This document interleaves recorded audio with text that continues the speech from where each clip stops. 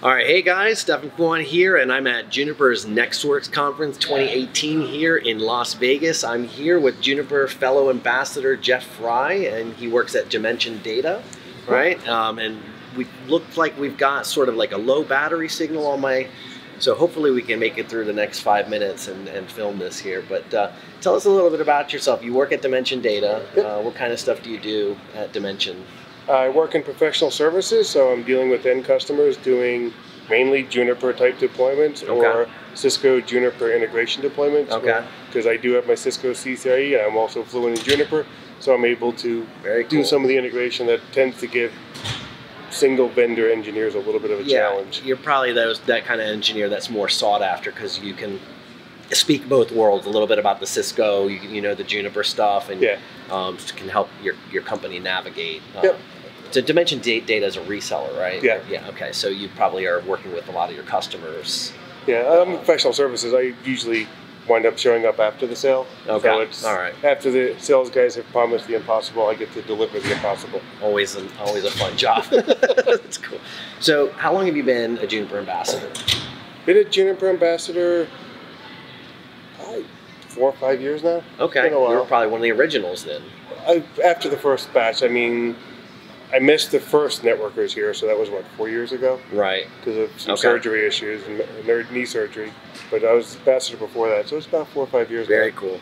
And you also, as part of being an ambassador, you just recently contributed to the Juniper 2018 Juniper Ambassador's Cookbook. Is that correct? We did the Juniper Ambassador Cookbook this year. I contributed a chapter on doing DHCP on the EX4300. Since I saw a lot of people online talking about the challenges of transitioning from the old 2200, 4200 code DHCP to the 4300 code DHCP. I'm not familiar. Is there some big difference in syntax or something like that? It's a complete difference.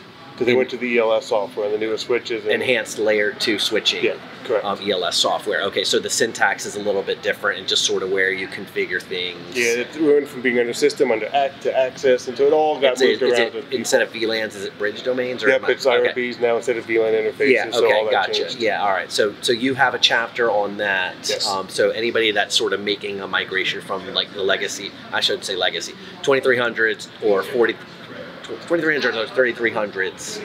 Jumping up to 4300s. The old 22s. The older, so the legacy. So truly the legacy. Yeah, the legacy stuff. So anything with the 2 on the end. Yeah. So the 200s, 4200s, 3200s, or 2200s. Correct. Yeah. Moving to the newer. The 33s and the 43s and everything else. Yeah. Okay, we're on the same page now. There was a big change in configuration code for a lot of people, so that was cool. I figured I'd contribute to try to help people. So if anybody wants to check that out, you can download the Juniper Ambassador's Cookbook for 2018. It's a free download on JNet. I think you might be able to pull that off of like Amazon or something. Yep, I think they have some printed copies on Amazon as well. And so, you know, before we sort of transition here, why don't you just tell us a little bit about what you like to do on your free time, like back home and stuff? Well, free time back home is, I got 3 boys at home, so free time kind of gets to be challenging sometimes because it's usually doing what the kids want to do or what the wife wants to do.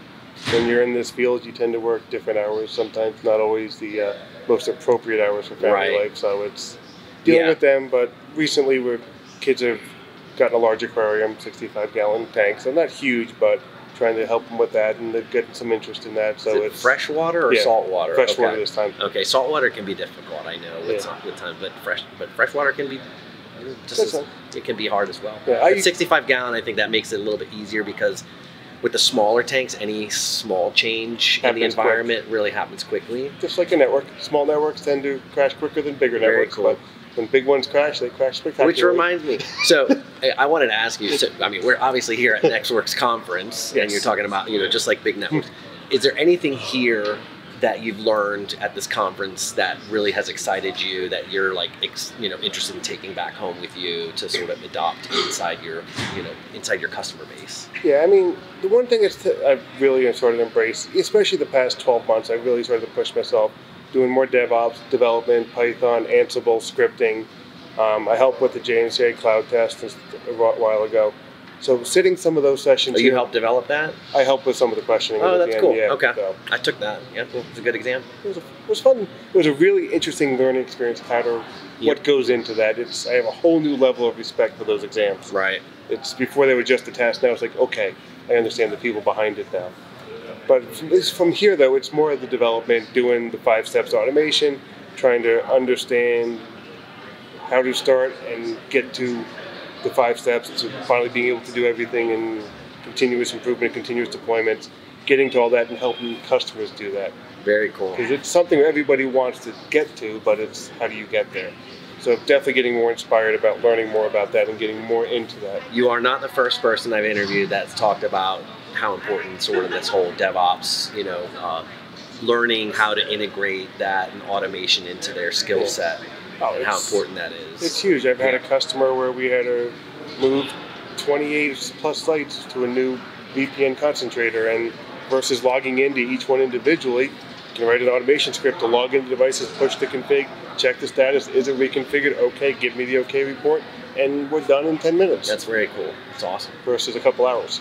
Well, thanks, Jeff. Let's before we wrap up, can you share with the audience like maybe where they can follow you on social media? I mean, especially keeping up with like your writing projects and those types of things. Yeah, you can find me on Twitter at fryguy_PA, and I tend to occasionally blog, and I need to get better at it at fryguy.net. Fryguy. I've seen your blog. You've got some good stuff up there. Yeah. I need to do the same. I have not really been touching my blog much lately. I'm actually trying to do more video, but very cool. Well, thanks so much, Jeff. It's been a real pleasure getting to know you and spending time with the rest of the Ambassador team. And we both, I can say, look forward to seeing all of you guys next year at Juniper's NXTWORK's 2019 conference, which incidentally is going to be right back here in sunny Las Vegas. Yes. So we will see you guys next year in November.